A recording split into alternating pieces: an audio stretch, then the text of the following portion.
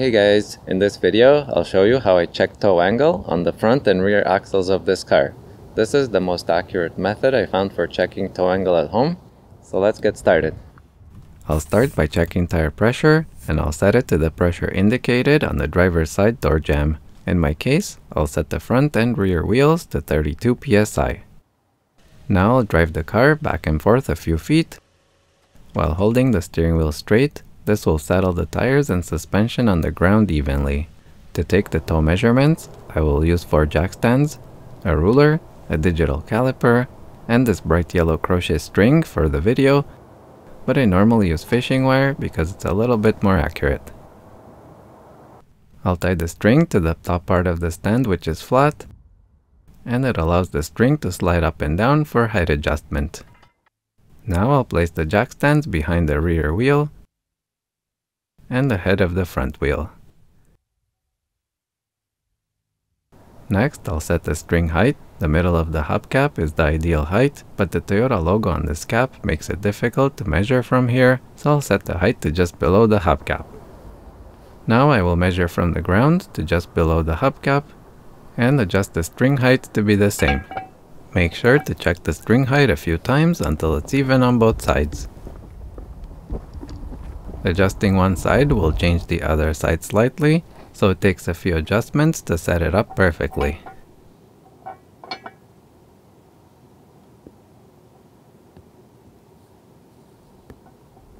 Alright, so I got the string height set up. Now I will set the distance from the wheels to the string. On the rear, I will set the distance to 60 millimeters and on the front to 62.5 millimeters. So the front distance is bigger than the rear because the front wheels are closer to each other than the rear wheels, so I'm adding extra space on the front wheels to make up for the difference.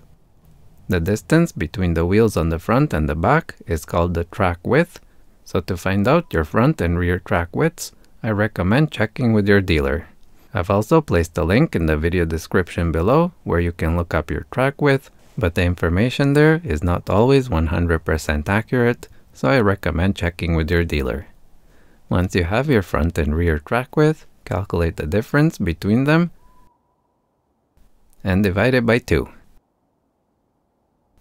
And then add the result to the wheels that are closest together. On some cars, the rear wheels will be closer together compared to the front, so you'll have to add distance to the rear wheels instead of the front wheels like I did. So I'll set the caliper to 60 millimeters and lock it in.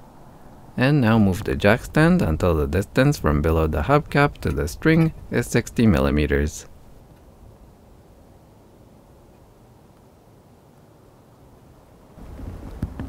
And I'll do the same on the front wheel, but I'll set it to 62.5 millimeters here. Make sure to set the caliper to the proper size each time you measure if your front and rear track widths are different. If your front and rear track width are exactly the same, then you can use the same distance on both the front and the back. Now I will check the distance a few times to make sure it's perfect.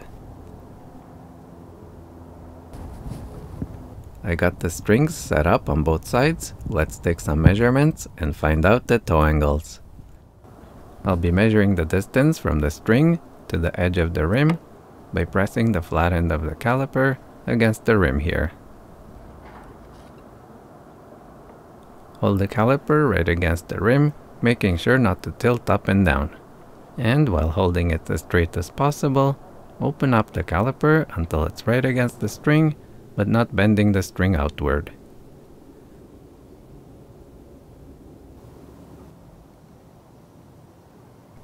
And I got 29.57 millimeters on the back edge of the rim, so I'll measure the front edge now. And it's 30.54. Now I can calculate the toe angle. So to find out the toe angle, always take the measurement that is closest to the front of the car, in this case 30.54, and subtract the measurement closest to the rear of the car, which is 29.57.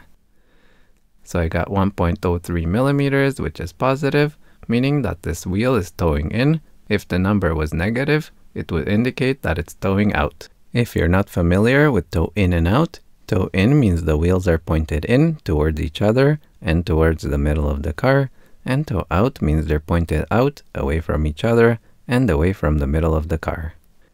Wheel alignment specifications are usually given in degrees, so to convert from millimeters to degrees, divide the result, which was 1.03 millimeters, by the distance between the two spots the measurements were taken from.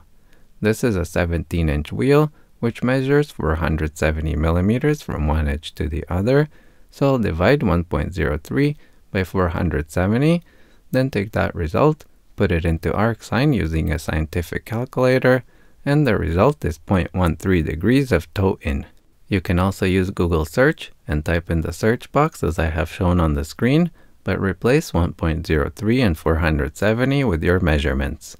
Make sure to include the words 2 degrees, otherwise the result will be in radians. Now I'm going to measure the toe angle on the other side. And I have 28.89 on the back edge and 31.26 on the front edge, which means I have a toe in of 2.37 millimeters. Using the measurements from both sides, I will add them up together to get the total rear toe now. So I have 3.4 millimeters or 0.42 degrees of total toe in. And checking the measurements against the recommended values for my car, both measurements are within the allowable range.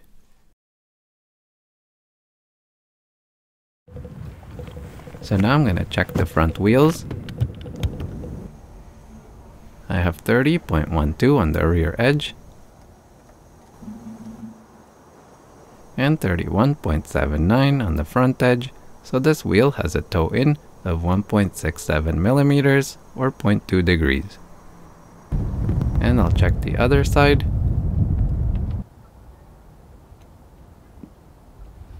I have 31.52 on the rear edge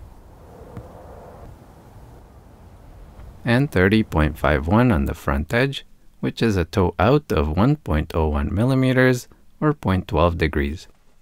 Note that this was the first toe out measurement because the result was negative. All my other results were positive, indicating toe in. So now I can calculate the total front toe, and I have 0.66 millimeters or 0.08 degrees of toe in, which is very good because it's really close to 0, which is the middle of the allowable range.